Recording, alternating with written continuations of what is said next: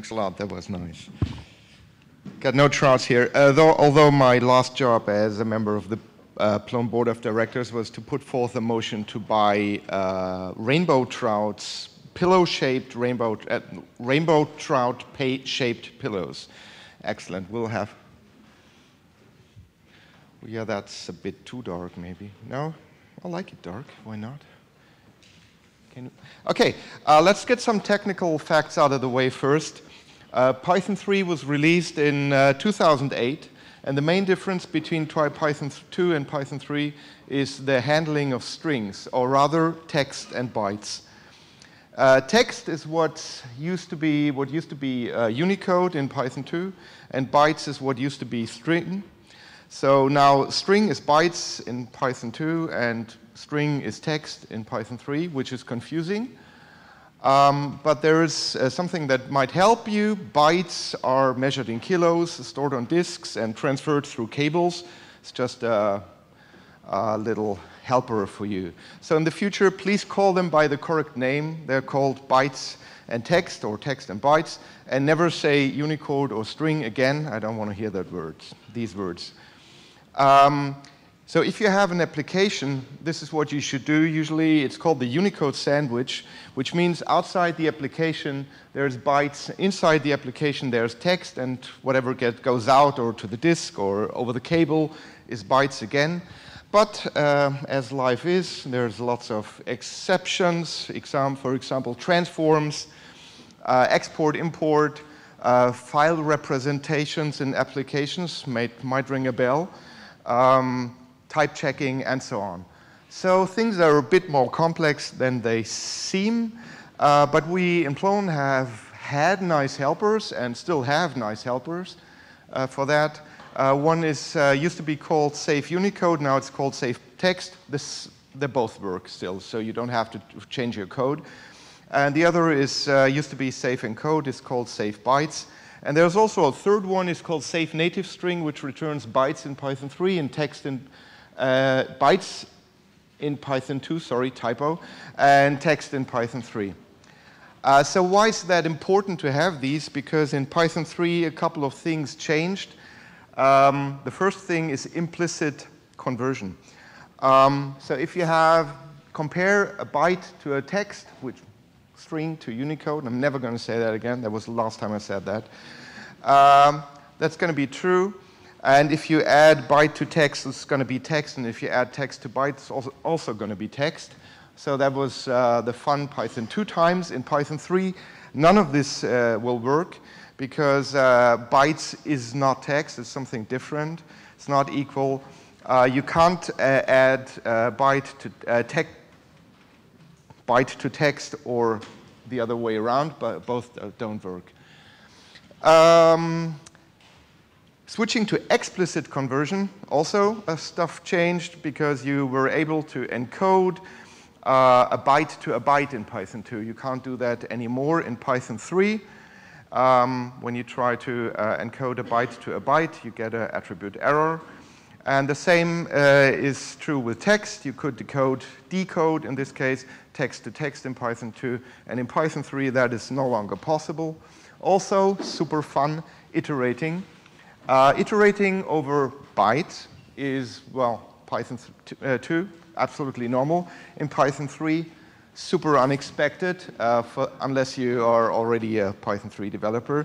So the last line is actually what you need when you need code that does exactly what it did in Python 2. So that whole thing is weird, and there are a ton more changes in Python 3 compared to Python 2. And most of them are really great, and you're going to love them once you start working in them, but except that you actually have to learn them. Python 3, 3.3, was released in 2012, and I consider it as mature, or a lot of people consider it as mature because we're lazy, because now you were able to do utext, and in Python 2 was always allowed to do b bytes, which works nicer and allows you to write code that runs in Python 2 and Python 3 at the same time.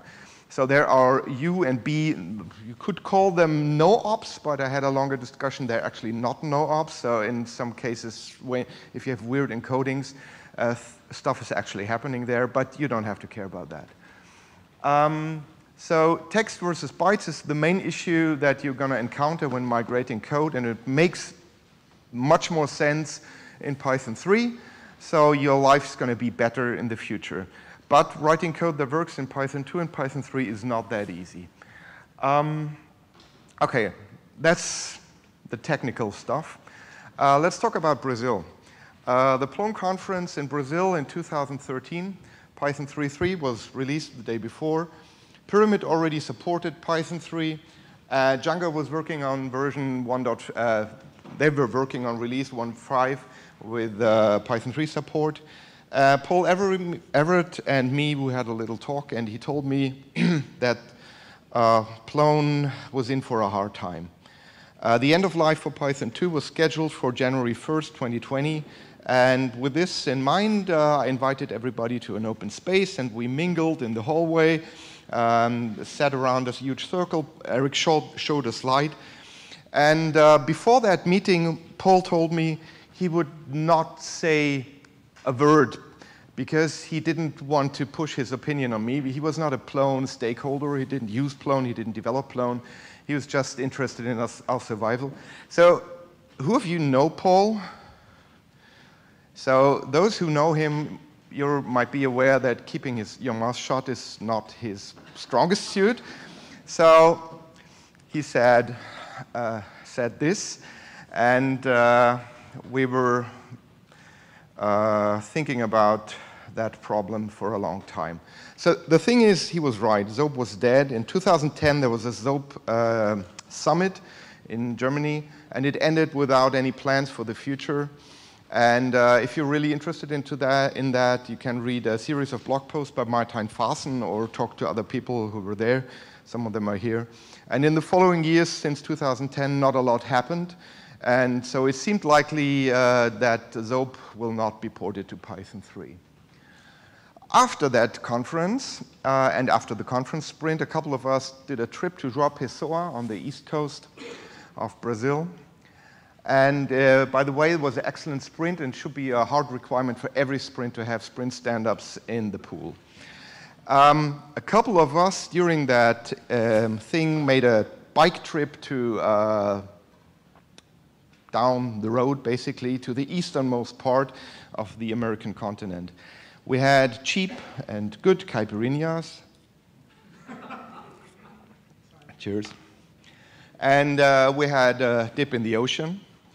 And as I swam there, I started to get anxious because I became aware that to the east, north, and south of me, there was nothing but a seemingly endless body of water.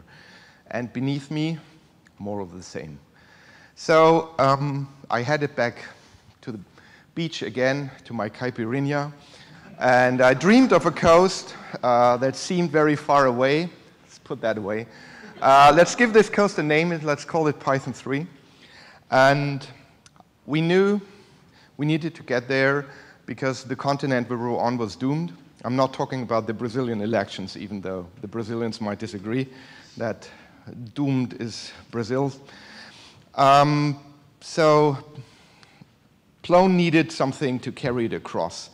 Substance D was all the rage back then, and Paul Everett was understandably interested to get us across to Pyramid.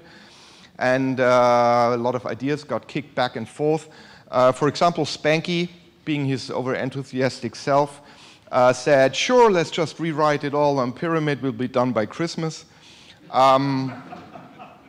That was the year he joined the board, and both things didn't yield a lot of results, actually.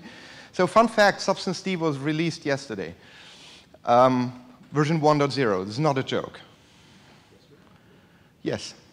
Other ideas were kicked around, like taking over the whole development of Zope. But to keep it short, basically we had no fucking clue what we're going to do, and Paul's words sounded a bit worrying to us. But you know what happens to prophets of doom? They're proven wrong most of the times. And Zope was not dead.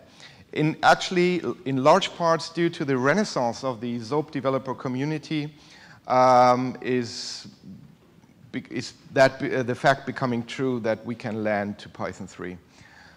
Sail over the seas. Okay, enough lame metaphors.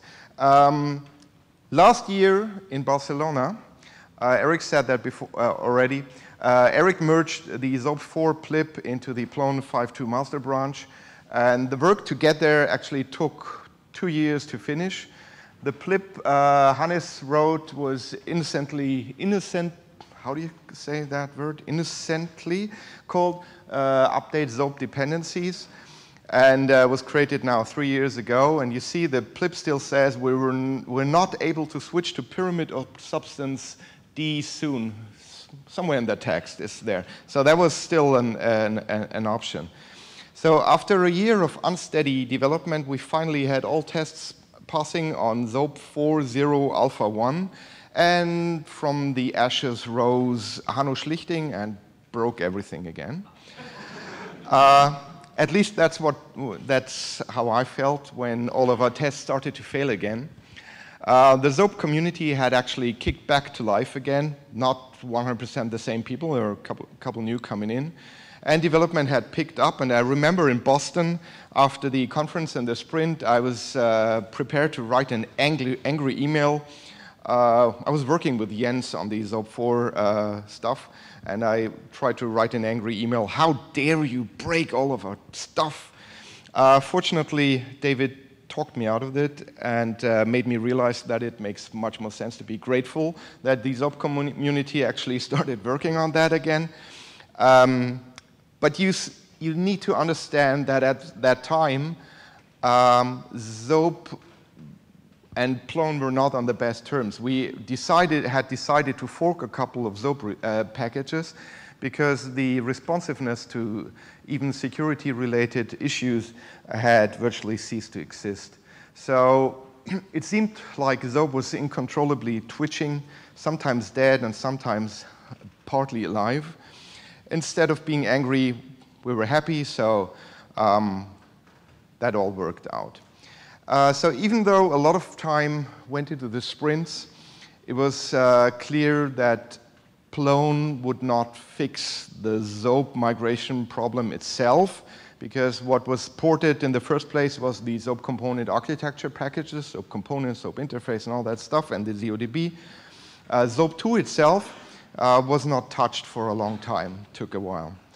But plib 1351 was finally merged at the conference in Barcelona, and the new branch was ready to start porting Plone to Python 3 because Michael Hovitz had created a branch of Zope that was running on Python 3. So how do you port Plone when you have 250 packages deep dependency chain and none of that stuff is actually running on Python 3 yet? Actually, a lot of them are, but none of your own stuff. There was no way to test what we were doing because the whole testing stack was not ported. You couldn't start up Plone. You couldn't even run build-out in Python 3 itself. So right at the sprint in Barcelona, a bunch of people started going through all the packages in our dependencies, Plone, these packages, and tried to migrate them to Python 3 with strategy number 1, flying blind. So we used a couple of nice tools, Sixer and Python Modernize. We tried our best at educated guessing, and we tested the changes that we did in Python 2. So as long as the Python 2 tests were not breaking, we had not yet broken Plone, at least. So again, we were flying blind because we could neither test nor run Plone. But after, I'm missing something. But there was at the sprint in Innsbruck in February this year, a moment came when I finally started to approach the problem from the other perspective. Others were still working on the test infrastructure and porting packages, wrote WSGI setups and whatnot. And I took the liberty and started to try to start up Plone in Python 3. So you have to know that when you start up Plone in Python 3 and it's not Python 3 compatible like any other package, it'll stop. It won't finish the startup. We sit on any syntax error and import errors. And I had to fix about 500 of those that we had missed using these tools that we had used before. And only weeks later, full of work, on March 19, 2018, this year, I was on a train to the Plone Tagung in Berlin, and Max, where's Max? Somewhere. Hey, Max. You were snoring to the right of me, loudly, keeping me awake. And finally, Plone managed to start up. For the very first time in Python 3, I was able to create a site. It was a great day. But there was nothing yet to see in the browser, since rendering and theming was all still broken. But at least in Python it worked, and I could PDB into the site and see stuff happening there. And after that, Plone Tagung in Berlin with very important contributions from David, Alessandro, and Michael Hovitz. Theming and rendering started to work, and we were actually able to look at Plone and start to test features. There was still a lot of stuff broken. But we were able to create a nightly demo, put that out to the public, and have people test that. And very true to the tradition of the Plone community, we did not test any of that. Or did anyone ever open that website? Hands up. Yay, good. We could have, Stefan, we could have just gone to the beer garden at that sprint. So we'd rather not test and complain afterwards about the total lack of quality assurance. The third perspective approach started to become realistic as well. Fast forward through a summer of joyful bugs that needed fixing, test isolation issues that are heartbreaking and need to be hunted down. And there was even the very epic sprint in Halle, the Salt Lab sprint that you might have heard about yet already. And 1 week after that sprint, on October 13th, 2018, we finally had 10,000 passing tests in Python 2.7, 3.6, and 3.7. That was a good day, another good day, a lot of good days. So in the following week, we pressed a lot of buttons, and Python 3 support finally landed in Plone Master and onto a release. Not so fast. Thank you. First, Zob 4 needed to be released for beta 7 because a lot of stuff changed there. That was done this Monday. And since then, Eric and Moritz and a lot of others were busy releasing package after package after package. And actually, 10 minutes ago, Eric and me did a fist bump, no, actually half an hour ago, before my talk, because we finally released Plone 5.2 Alpha 1 pending on dist.plone.org, and it's ready for the grabs.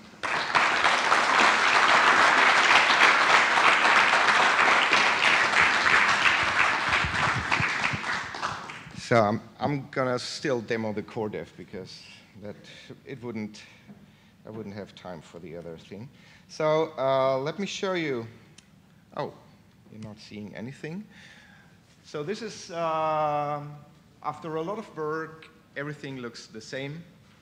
Excellent. Super boring. So this is the front page. If you really want, you can edit it. And everything works. Trying to find the save button. So there's also a couple of development tools that were ported already, including the debug toolbar. And so that you know I'm not kidding you, here is the Python version. And there is you can do interactive PDB stuff here. So you know that add-on. That should be in every developer's toolbox. There's also, hang on, how do I close that? Like this. During the sprint, we also ported EasyForm. There's not a final release out yet that runs on Python 3, but it works. So porting add-ons is not that hard. And you can, here, you can create a form. And also, I ported Plone tiles to Python 3, which, which allows the following to work. So this is Volto running on Plone on Python 3. So that also works.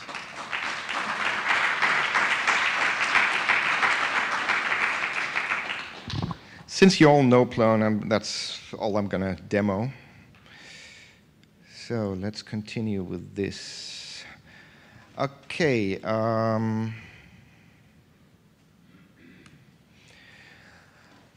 So you might ask yourself, who paid for this all? Who made that possible? No one paid for it, as it's usually in the Plone community. It was all pro bono and a community effort. And it's time to thank a lot of people who did a lot of work there. Mostly, because they're all not here, the many people in the ZOP community, Michael Hovitz, Stefan Aldner, Hanno Schlichting, and Tress Sievers, and many, many others. Marius Gedminas, Jason Madden, Jim Fulton, a lot of people who were busy and helped us getting stuff released and merged and tested, and they contributed in a big way. And there are a lot of people from the Plone community who were very active in helping there. This list is definitely not complete, but since yesterday when Eric said, please stand up, if you worked on that, only 4 people stood up. There are some more. It's not only 4 people who did that. And without all of us, that wouldn't have been possible. So you might think a life of a person who's doing Python 3 porting for Plone is terrible. It actually is not. I got to go to a lot of sprints. This was Finland, in the middle of the night in summer, actually. This is the Buschenshank sprint. We actually worked in that hut. We also emptied a whole fridge of white wine. It was huge, that fridge. But, you know, we're Plone. That's also a Buschenshank sprint. Innsbruck, fun sprint at home. Also, just an excuse, a mini sprint to meet people and go sailing with Eric. That was great. And the smallest sprint ever in my garden. And the biggest sprint in Salt Labs in Halle.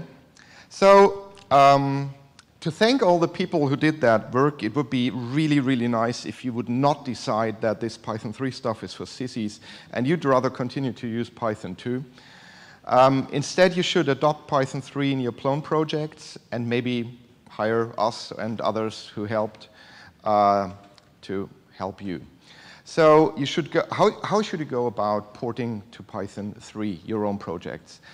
First thing, plan ahead. You only got 14 months left. After those, you'll have to tell your clients that you're running on a super secure system on an unsupported and terribly outdated programming language. That might be okay if you're running your dentist's website, but if you're doing that for the armed forces of University of the Armed Forces or the CIA, this will simply not do. So there's a simple, brackets, there are 6 steps you'll have to follow to upgrade to Python 3. First is upgrade to Plone 5.2. Still use Python 2.7 for that. Shouldn't be too hard. The changes between 5.1 and 5.2 are not that big. There are really nice features in that. Eric talked about them, so you're going to gain them as well. Second, drop archetypes. That's not asking too much because, like, I wrote the migration for default types in 2013, and we had added helper methods and even a form where you can click your migrations together in 2015. So you had ample warning.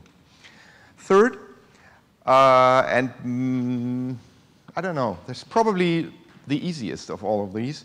Migrate your code to Python 3. Do that without a database and write your code that it supports Python 2 and Python 3.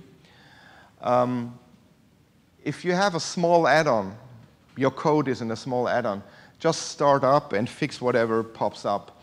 If it's a bit bigger, use Python Modernize first and do the exact same thing with tests. The only really terrible thing is some serialization issues, emails maybe, and doc tests. That's scary sometimes. And test everything manually. That is not tested. Number 4, do exactly the same with migrate add-ons that you didn't write yourself. The good thing is everyone benefits who uses these add-ons. Number 5 is migrate your database. I'm not going to say anything to you about that. Go to David's talk tomorrow. It's very important. That's actually not that easy, but he's doing all the work, so it's going to be easy for you. There will be a downtime or a read-only time in your database unless someone has a lot of time and money and will do some in-place stuff, but probably not. Number 6, done, deploy on Python 3, and please test your setup early because we're now using Waitress, a whiskey publisher server, and that's it. It's easy. You should start that process as early as possible because you're going to have unexpected problems probably, add-ons that you didn't know that you had actually used, or that actually used archetypes and you didn't know about that. 2019 might be much busier for you than you expect. And I would not wait for a final release of Plone 5.2 to start the planning and testing of that migration and hire experts to help you if you get stuck. You can and you should work iteratively. That means you do not have to do everything at the same time. You can migrate from Plone 4.3 with lingual Plone away to Plone Up Multilingual, from archetypes to dexterity on Python 5.2 while still running Python 3. You can even run with dexterity on Python 3. I don't think anyone tested lingua Plone on Python 3, but you can still run, it might still, on Python Plone 5.2, sorry. On Python 3 it'll never work. But you can still run archetypes on Plone 5.2, but only in Python 2. Instead of doing everything at the same time, go step by step and remember that your Python 3 compatible code can be run on Python 2 without any issues. You might want to know when there's a final release. 5.2 Alpha 1 is out now, and 5.2 should be out in February. That's cutting it close, I know, but we want to give you at least 10 months of time to test and start your migrations, and we're going to do 5.2.1, 5.2.2 bug fix releases if you find any bugs, and maybe even help fix those. That would be nice. So there's some to-dos still. Those people who really need a replacement for FTP or WebDev need to figure out how to do that. I'm pretty sure that the core developer community will not provide that. There may be an option if you're interested in that and need to look at that. Database migrations need to be finished and documented. Also, we need an upgrade and porting guide that needs to be written and published and read and corrected because if there's something wrong. Thank you. Some important add-ons need to be ported and released so that it makes it easier for non-technical people who use these to adopt that version. And we should have some performance tests, which we don't. Come to the sprint. These are all major sprint topics for this weekend. And bring your add-ons. I, and maybe others, will be available to help you migrate add-ons that you need in your products. I say help, not migrate, because I don't want to give the impression that I will do all the Python 3 migrations from here on. So please bring a core dev build out with Python 3. As it's explained there's a ticket 2041 in CMF Plone. I updated that the day before yesterday, so that should work. Bring that to the sprint, add the add-on you want to migrate to the configuration, and I'll help you migrate your add-ons. So I anticipated a couple of questions, so I'm going to ask them myself because that's quicker. You can add your own questions afterwards. So what about Python 4? Python 4 is not going to be a problem because Python 4 is supposed to be a minor normal release, upgrade release, like between Python 3.7 and 3.8. They just don't want to have a 3.10 version, so they call that Python 4. So don't worry about that. When will Plone drop support for Python 2? The answer is not before we have a very good reason to do so. Maybe in Plone 7, it might allow us to clean up some code and remove these lines, if 6, py2, then blah, blah, blah, do something. But it would not, at the moment, we don't have a reason. If Ramon or someone else comes up with a very good reason that it runs in async now, which wouldn't work in Python 2, we might do that earlier. But not in Python, not in Plone 6. What about Zope 5? Next question. There's no plan, no roadmap yet, but there were discussions for further cleanup, speed up, and stuff. But if you're interested in that, you need to contact Michael Hovitz or others from the Zope community. But it's not going to be as big a change as from Zope 2 to Zope 4. That was a nightmare. Okay. No. Don't try to postpone the inevitable. That is a really bad idea.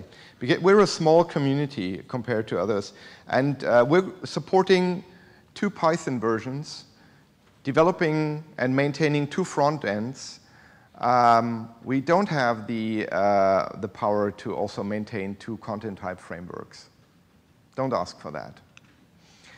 How do we replace FTP and WebDev? There may be a solution in a WSGI middleware, at least for WebDev. There is something, it's called WSGI-Dev. WSGI-Dev.readthedocs.io is the documentation. Who's interested and can check that out. FTP, I don't know, that feels so very 80s. I don't know. Why did you, yes, why not? So Ramon answered that question before in the talk in the room above. There is no equivalent add-on ecosystem. Feature equality is not achieved, and it's not a replacement. It is a completely different thing. It has a reason to exist on its own.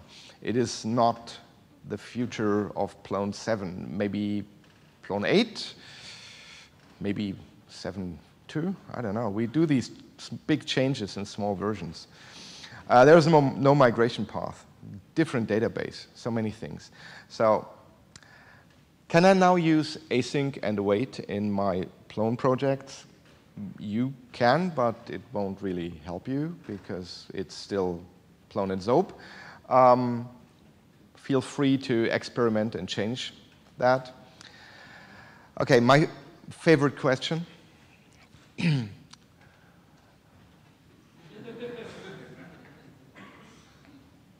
Are you kidding me? So yes, Python 3 will make Plone run faster, probably. We don't know by how much. We have no performance tests. We need performance tests. Performance tests don't just appear like magic. They need to be written, configured. There needs to be a server that does that. There need to be some historical metrics. I have the impression that 5.1 is actually slower than 5.2, 5.0. I don't know why, because I've never tested it properly.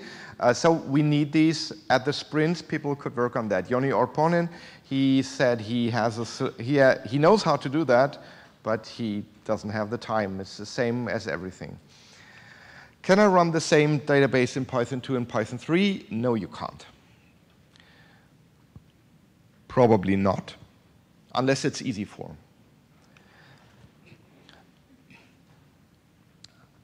No. But it will prevent Plone's market share from dropping to 0. So it was a question of survival and not a question of huge marketability. It's just a total marketing fail to say we're running on an outdated programming language. That's a tough one because nobody has tested that yet. We are shipping with a waitress setup by default. Waitress is actually a historically evolved from, how's it called? Medusa, so from Zope. So it's close to our hearts. You should wait for documentation. We're still learning, or you should write the documentation yourself. The setup at the moment is still the same, so how you run it, it's bin instance FG, bin instance start, and it runs Medusa because that's a new dependency for us. So for a, that actually, I merged that 2 hours ago. Before that it was bin Whiskey, now we made it a bit simpler for you.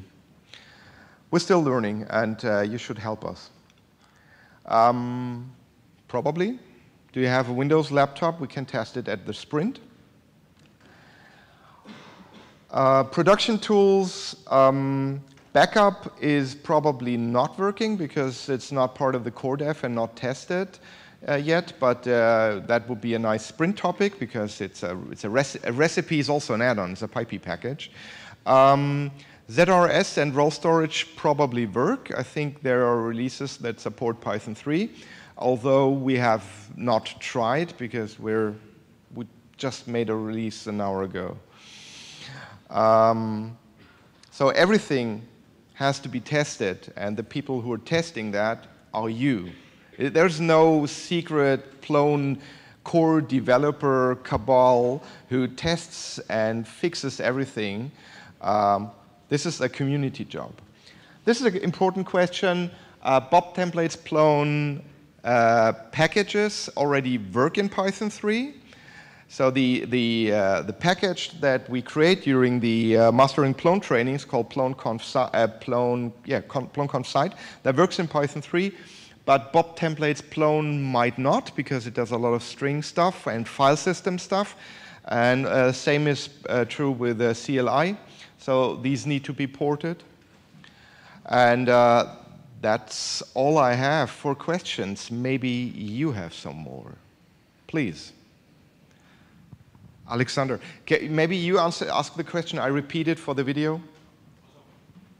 If I now start to port a lot of add-ons to Python 3, what would be the best way to communicate that this package is now Python 3? Do I put a label on it on PyPy, or how do I show it? There is we have Trove. No, you're not answering these questions, Alexander. He's asking me questions. Thank you. You can answer the questions in your talks. So each package has Trove classifiers in the setup PY, and you just add support for the Python version that you're testing. We're testing with Python 3.6 and 3.7. And we are, yes, you can add a tag to a pull request. That would be nice. And once it's working, we make a release on Python 3, on PyPy. And also, we have this, the list of most favored add-ons. I guess there should be a checkbox next to these if they run on Python 3. And just send an email to, make a ticket and say, please add that to the list of add-ons and that it's running on Python 3. Thank you. Another one. Did I ask all the questions that you had in your head? That was my intention. David.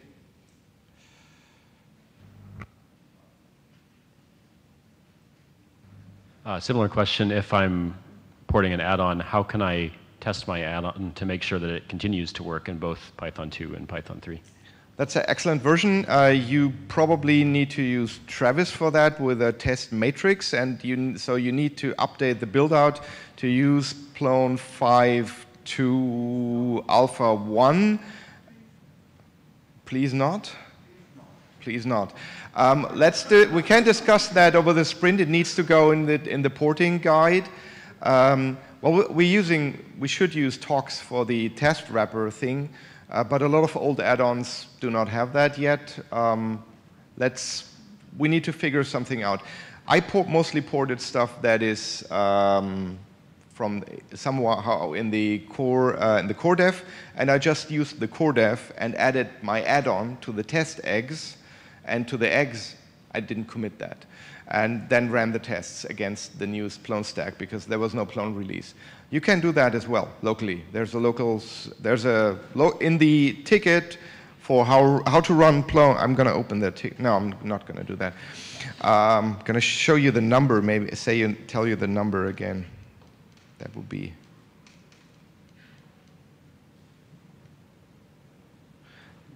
2041. 2041. That has the documentation. Okay, more questions. So just to confirm, the normal promise around like security will be sort of covered for the last 2 major Plone versions only counts if you're running, like when 6 is released, hopefully before 2.7 finishes, then it's 5.2 on 3. Like I didn't get that question. Sorry, can you repeat that? What do we tell customers in terms of security with regard, like basically when 2.7 is gone, we can't make any promises, right? So we can't say that last 2 Plone versions are supported anymore, can we?